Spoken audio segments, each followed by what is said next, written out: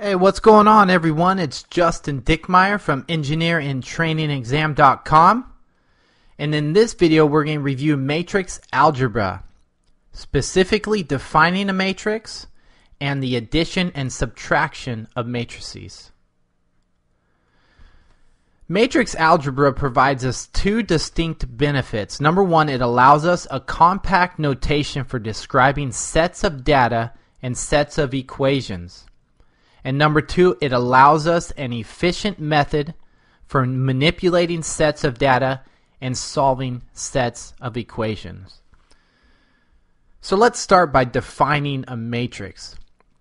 A matrix is a rectangular array of numbers arranged in a series of rows and columns. So graphically, a matrix is a series of rows, an array of numbers laid out in a series of rows and columns. So we may see something like this. This is a matrix. The lines running from left to right are the rows. Lines running vertically are the columns. So the number of rows and columns in a matrix is known as its order. The number of rows and columns is known as the order. Or also you may have heard it as the dimension. Conventionally speaking, rows are listed first, followed by columns. So we would say that the order or dimension of this matrix is a 3 by 4 because there's 3 rows and 4 columns.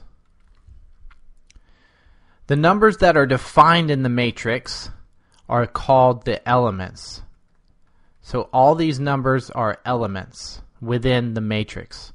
Now, common symbols are used to generally identify matrix elements and matrices. There are a number of ways you may see matrices identified, but the most simple is a bold uppercase letter, say A, B, or C. So this matrix could be matrix A, and this would be, on paper, you would see that as a bold letter. It could be A, it could be B, it could be any letter, really. That's the most common way that you will see a matrix identified. Now, generally, the elements of a matrix can typically be notated using the uppercase bold letter of the matrix followed by 2 subscripts, with two subscripts, 2 numbered subscripts. So, in other words, let's say we have a matrix A. The elements generally are defined as A11, A12, A13, and on, A21, A22, and A23. So once again, this is the matrix identity. It's the matrix is A. So if this was matrix B, that would be a B or C. This first subscript right here is the row that element is in, and the second subscript is the column in which that element is in. So now let's jump real quick into some operations. Let's talk about the addition and subtraction of matrices. How do we add and subtract matrices? Addition and subtraction. Let's say when we are given 2 matrices, they may be added or subtracted only if they have the same order or dimensions. So only if they are the same order, the same number of rows, and same number of columns.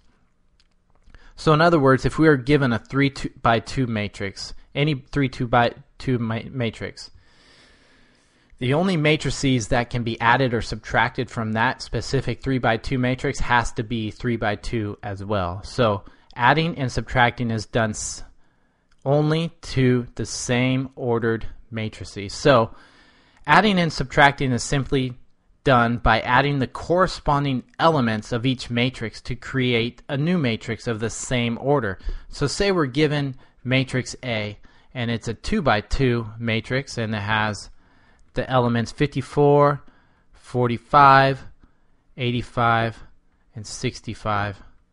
And let's say we're given matrix B, which has the elements 21, 1, 5, and 34. And say we want A plus B. And so all we need to do is add the corresponding elements. So we want to add 54 plus 21.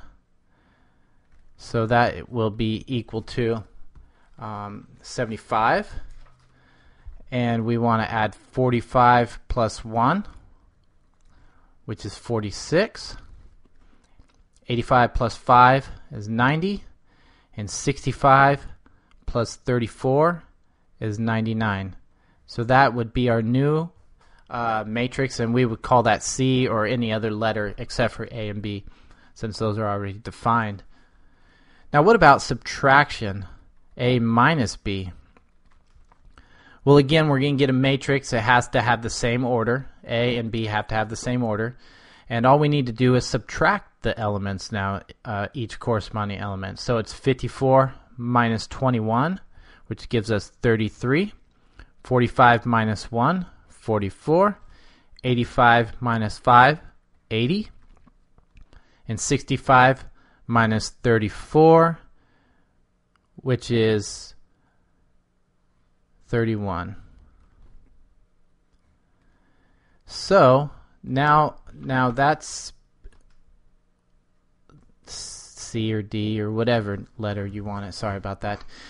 The order of the matrices when added is not important. So in other words, if we have A plus B, since order is not important, that is also equal to B plus A.